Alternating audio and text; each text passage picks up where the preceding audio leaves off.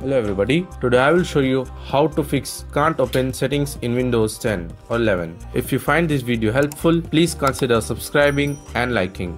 If you can't open settings in Windows, follow these steps to fix this. Go to Windows search bar, type cmd, right click run as administrator, copy the command from description and paste it,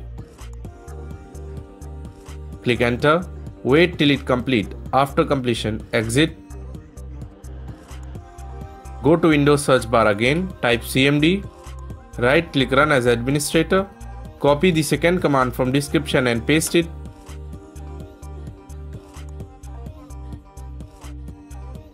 click enter, copy the third command and paste it, click enter,